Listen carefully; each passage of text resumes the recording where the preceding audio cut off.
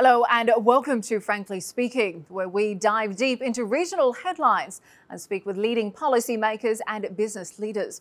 I am Katie Jensen. On today's show, we speak with renowned advertising executive Sir Martin Sorrell, responsible for turning WPP into a global powerhouse before abruptly leaving in 2018. In the last few years, he's focused on building a new age ad company with S4 Capital PLC. He has big plans for the Middle East too. He joins us from his headquarters in London.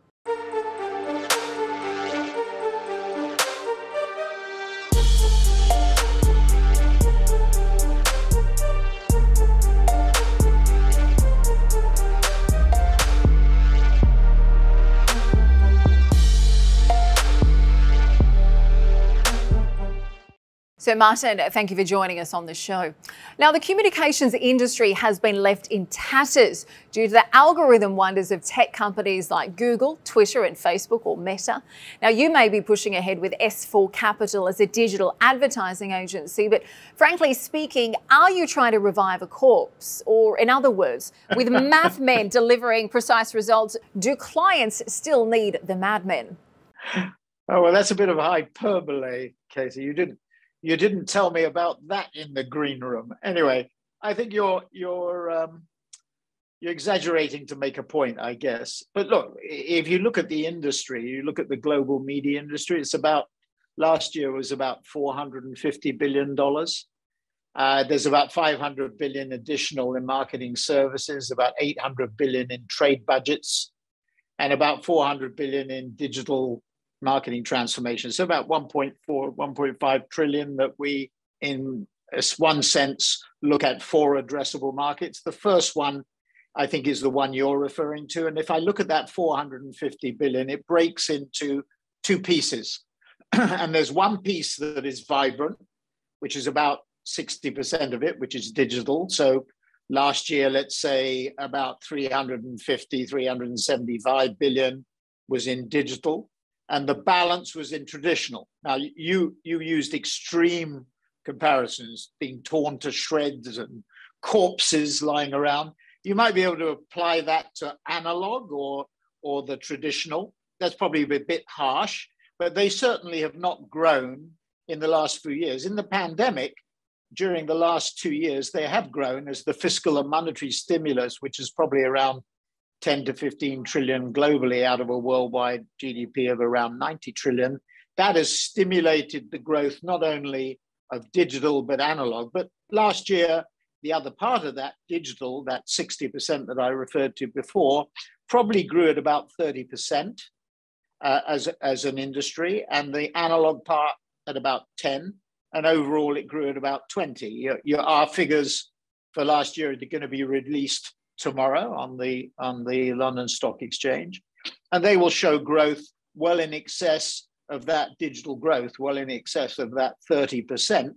But what you're seeing is really two nations, two cities, two countries. There's an analog country and there's a digital country, and the digital country is exhibiting growth, and the pandemic actually has accelerated that growth. We've seen very significant take up of digital communications at a consumer level. We educate our kids, we buy our financial services, we buy our necessities online more prevalently now than we did before the pandemic. So it accelerated that trend. We've seen it with the media. That's what you were referring to in your opening comments. The traditional media have been brought under heavy pressure, and digital media, whether that be streamers, whether that be digital radio, digital outdoor, digital activities of any kind in the media have accelerated. And then finally, thirdly, at an enterprise level, companies have been embracing digital marketing transformation very aggressively, particularly in the early stages of the pandemic around March or April of 2020. We saw very heavy take up pretty immediately as GDP growth slowed to take it up. So coming back to your hyperbole question at the beginning, there are really two things we're talking about. One is a digital industry which is vibrant, and the other is an analog industry which is under heavy pressure. Okay, well, let's talk about that digital focus. Now, some of your biggest clients include Meta and Google, yet you're an advertising and communications business serving the same companies that are destroying parts of your industry. Now, does it ever feel like you're in bed with the enemy? Again, you're being extreme. I mean, your program is called Frankly Speaking, and you're trying to be stimulating in terms of the conversation. We work in partnership. Our biggest client, as you mentioned, is Google. Our second biggest client was part of Alphabet. Our second biggest client is an NDA, non-disclosed telecommunications company. You might guess who it is. Our third is Meta or Facebook. Our fourth is BMW Mini. Our fifth is Mondelez. Our sixth is HP. We recently joined with an NDA'd FMCG company. And then beyond that, in our top 10 are companies like Amazon, PayPal, and T-Mobile. So it gives you an idea. About 50% of our revenues come from tech. We work very closely with the tech companies. I think your comment might have been true a few years ago when it was seen. And I think this is a misunderstanding or miscommunication, mainly by the media industry, but also by analysts. The tech companies really don't want to invade the advertising and marketing services space. They're not inherently service businesses. They operate with much fewer people and much smaller networks of people. They really rely on higher productivity per head in the tech space. So we have now about 8,500 people in 33 countries.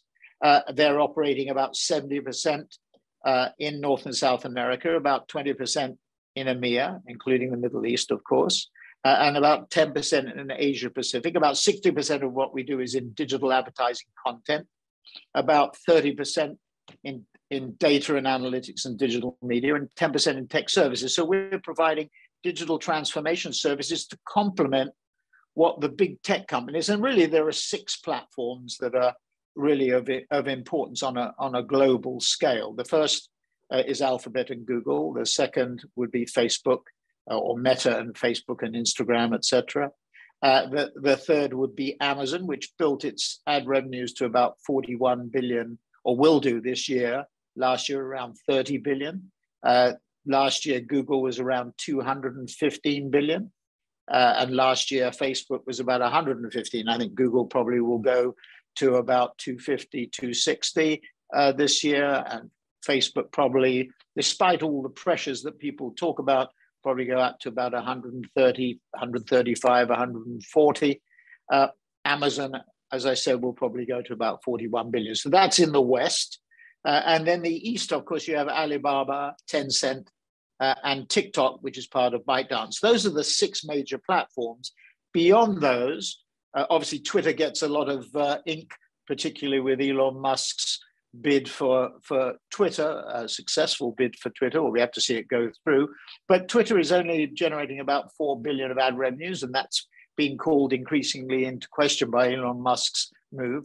Even this morning, he was talking about charging corporates and maybe small fees, but small subscription fees for use of Twitter. But it's a small platform from the point of view of advertising. Snap gets a lot of ink, very successful, but again, its advertising is around 5 billion. So Pinterest even smaller. So the major platforms are the 6 that I referred to, and you have to think about them being partners. They're not displacing us. I mean, our objective at S4 and our operating brand MediaMonks is to create a new advertising and marketing services model, because the old model, the analog holding company model, which dominates Middle Eastern advertising industry, that model was started really in about the 1950s with IPG and Marion Harper. It's been in existence for about 70 years. And we think it's time for a change, particularly in a 24/7 always on digital world. And we have 4 fundamental principles driving the development of our model. The first, we're purely digital. We focus on that 60% that I mentioned, almost 2/3 of that global media market of marketing services and trade budgets, digital transformation I mentioned before. We focus on that digital growth area because that's where the growth is going to be. And it's forecast, digital is forecast to be about 75% of the market by 2025. So considerable growth. This year, digital will probably grow despite the slowdown in global GDP by around 15 to 20%, whether you're looking at America, where it will grow faster, or whether you're looking at the rest of the world, where it will grow at around 15%. And that's projected for the next few years. Our second fundamental principle is data driving the creation of digital advertising content being pumped out through digital media in a continuous loop, rather like an election campaign, but without an election date. We call that the Holy Trinity model. Our third fundamental principle: go to market as faster, better, cheaper. Faster means about agility, which is the key corporate attribute in a world that's moving so quickly, as we've seen in the last 3 months. Better means understanding the digital ecosystem that we touched on before, those platforms I mentioned, but not only the platforms, but the hardware and software companies like Microsoft, like Apple, like Adobe, like Salesforce, like Oracle, understanding them and how they function. And cheaper or efficiency is about being efficient particularly in a growing inflationary world. And the final fundamental principle is to have a unitary structure. One brand goes to market as Media Monks that is integrated. The holding companies tend to be fragmented and fractured. I was just talking to somebody in India who, member of a holding company, a fractured holding company who was bailing out. And the reason it was bailing out, it's become too administrative and too difficult for them to integrate. So those are the fundamental principles that we operate in, and we operate with the tech platforms to implement and grow with them. Well, clearly some big changes are on the way. Let's talk a little bit about this part of the world. Now, the Middle East and Africa makes up about 1/5 of your business. In an Arab News interview last year, you said that Beirut used to be the advertising hub of the Middle East, which then shifted to Dubai and is now moving to Riyadh. What do you feel is driving that change? And what is going to give Riyadh an edge in attracting the creatives and becoming the region's advertising centre?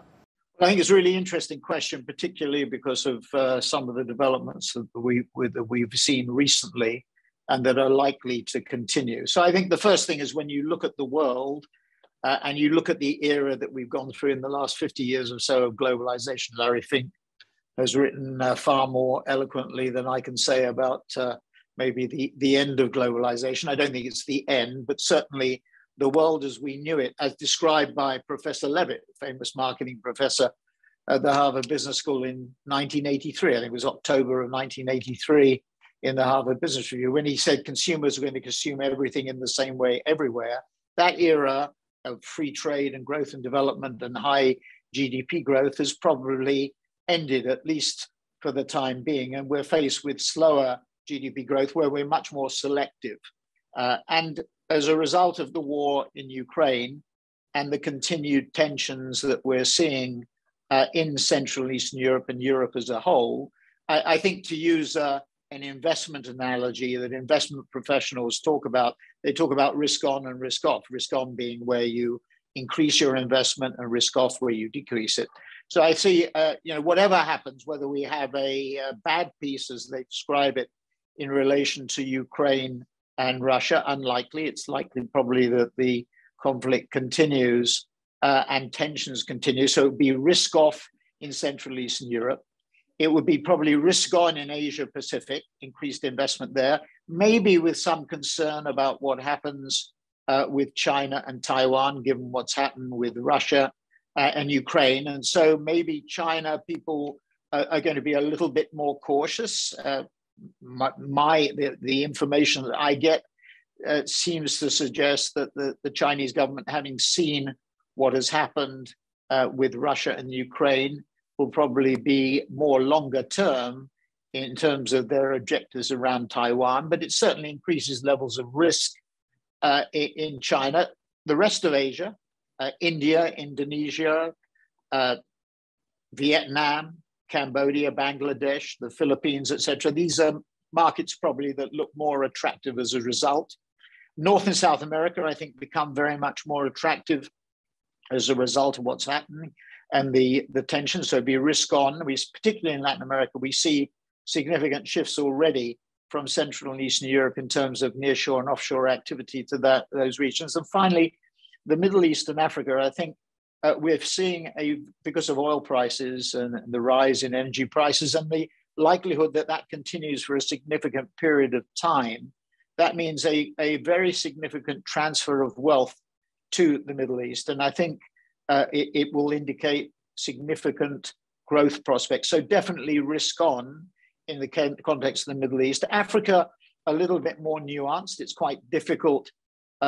Infrastructure issues, stability issues, corruption issues in Africa probably make it more difficult to establish and grow operations there, but there's certainly risk on in an African context as well. So I think that's what's happening. And so the Middle East, for long-term strategic reasons and for shorter-term reasons, some of the issues that we've been grappling with in the last few months, particularly the war in Ukraine, I think drives you to think that the Middle East will become even more significant. For the traditional advertising agencies, I think that poses significant issues, because with greater growth and greater investment comes greater focus and greater demand for openness and transparency. And the Middle East, frankly, has not been a market where there has been a great degree of transparency hitherto. And I think that will increase. And I think political forces are driving that.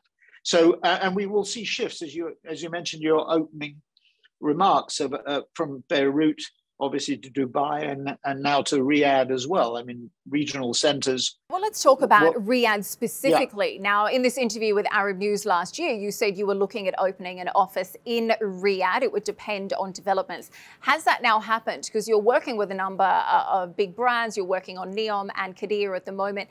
Is that regional office now in place? Yes, it is in place. And of course, you really have no choice in the matter, because you will have to establish an office in Riyadh to develop your Saudi Arabian business in the region. So the answer is yes on both counts, and we continue to expand there, and we see some very significant opportunities there.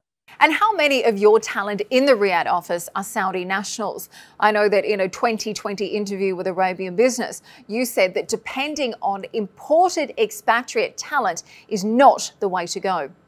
Well, it isn't. I mean, one has to develop national talent, but of course, given the pace of development that's being contemplated and the very ambitious goals that the government wishes to achieve, it probably has to be done by a mixture. So the answer to your question is we're doing a judicious, or putting in place a judicious mixture of talent from outside the region and inside the region, and over time trying to ensure that we have very strong local talent, whether it's based in Saudi, whether in the UAE or elsewhere in the region. But ultimately in the long term, it has to be the local talent that wins through and that we develop. But in order, as I say, to get the pace of development that the government is demanding, you have to make sure that you have the talent in place, not just domestically, but from abroad too. Well, let's talk about some of the projects that you're working on with Qiddiya and NEOM as well. What do you feel, in your opinion, that the world doesn't yet know about these hugely ambitious projects? Well, it's when one looks at the goals, I mean, they are so demanding and so ambitious that I think people externally look at it and say that achieving them is not exactly the easiest thing in the world to do. Having said that, my experience is that the scale of resources and the commitment is so great, and the quality of the resources are so significant that I think they will be successful in the longer run. So I think it's a question of educating the world to the nature of the projects, the nature of the ambition, the scale, obviously, and the willingness and resources that are being deployed to ensure that they're successful. So I think it's a question of educating people, whether you're talking about tourism, whether you're talking about development, whether you're talking about technological development, whether you're talking about infrastructure developments, whatever it is, it's really educating people as to the scale of the ambition and the likelihood of success, which I think will be very high, particularly given what we were talking about before, particularly given the fact that long term, if you look at the way the world's developing, clearly the region will be increasingly important. And then secondly, given the somewhat regrettable political developments. It's not more than somewhat regrettable. The regrettable developments that have taken place recently, and the increased insecurity in various parts of the world, that you're seeing the region will, if I dare I say it, benefit from that, and you will see increased investment in the area. Well, let's talk a little bit about WPP and the holding companies. You've been very critical of holding companies, saying they need to delist and go private if they want to avoid going out of business. Do you feel, frankly speaking, it is the end of the road for media holding companies? Well, there are four big holding companies, which I think dominate actually in a Middle Eastern context, the market, at least currently. I don't think that will be the case in the future. And those would be IPG, that would be Omnicom. It would be, you probably have to include Dentsu in there as well as WPP and Publicis. So probably five that you would think about, and they dominate the region. Their model, as I said, is a model that stretches back 70 years. If you look at their performance over the last 4 years, I mean, I left WPP 4 years ago, and I was looking at it interestingly a few days ago. I mean, their stock market performance has been weak against all the indices and against other sectors. And I think what the market is indicating is a concern about whether the model works.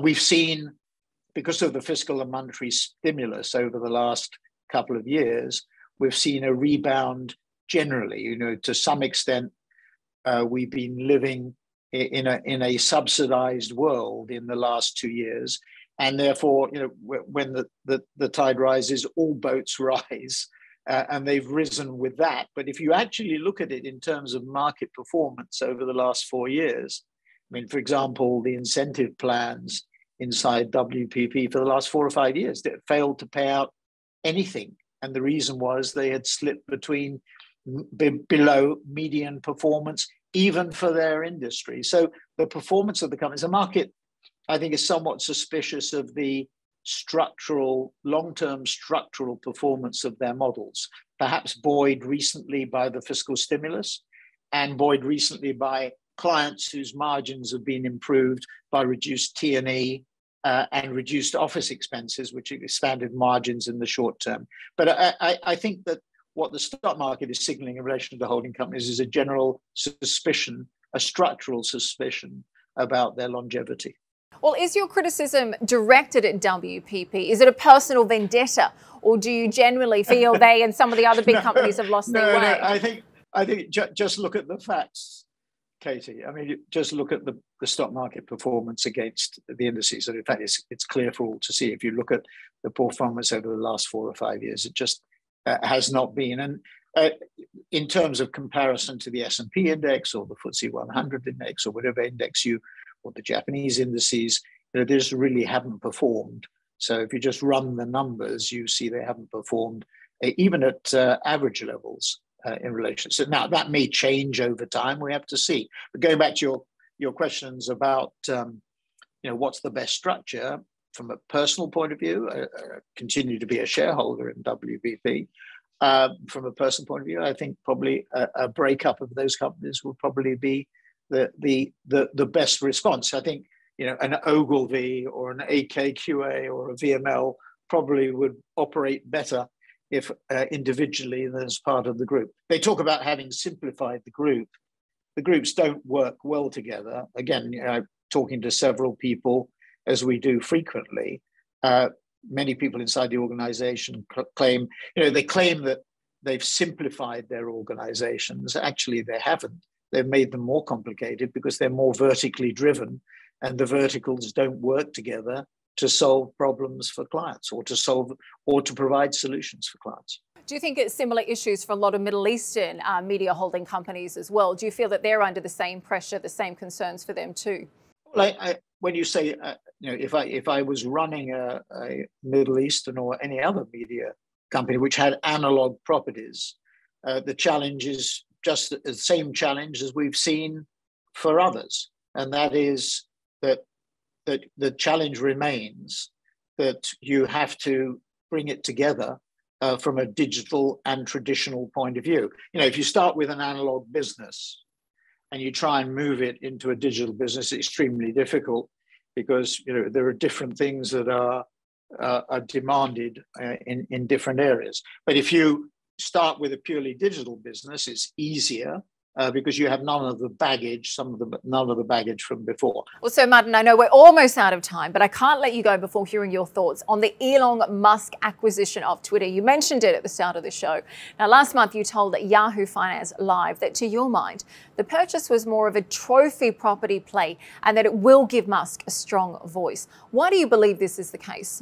I said actually that was one of the reasons. So the other reason could be a marketing voice.